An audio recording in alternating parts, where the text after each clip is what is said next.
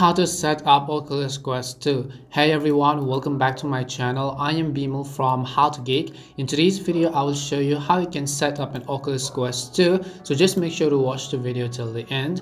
In order to set up Oculus Quest 2, there are multiple stages to it. The first step is definitely unboxing. Opening up the Oculus Quest 2 box is a bit surreal, much like the scenes you're about to experience after following this video.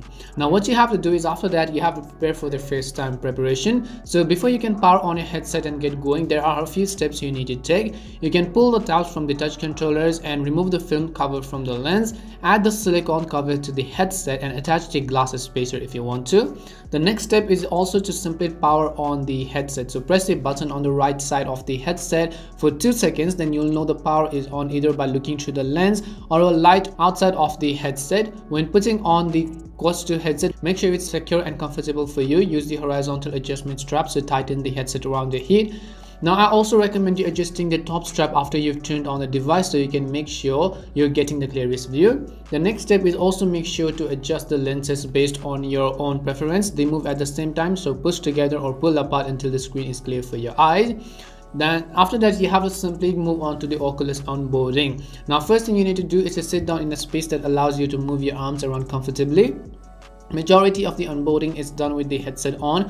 Following the prompts on the screen, you'll be instructed to do things like connecting to a Wi-Fi and watching the safety video, so you can go ahead and do that. Now you might also want to let it update if there is an update available for your Oculus Quest 2, and after that you have to make sure to connect to your phone by downloading the Oculus app on your smartphone, whether you're on iOS or Android. And after that, just make sure to set up Guardian. You'll be instructed on how to set up Guardian. It's a tool that enables a virtual boundary around you for safe play, and during this step you will use the touch controller to draw your boundary, which is great for those who have limited or very specific area that they want to play in. And once Guardian is activated, you will see plus signs appear around you, signifying your play area. Now what you can do is get familiar with the main toolbar. So first UI you will see when you're finally through setup is the toolbar. This is where the important information about the Quest 2 and the navigation will exist, and here you'll find battery levels, be able to cast the devices, browse the internet or games and more. And that's all it takes to set up your Oculus Quest 2. We hope the video was really helpful, and if it did help you, make sure to leave a like and subscribe to our channel. If you have got any more questions, feel free to leave them down.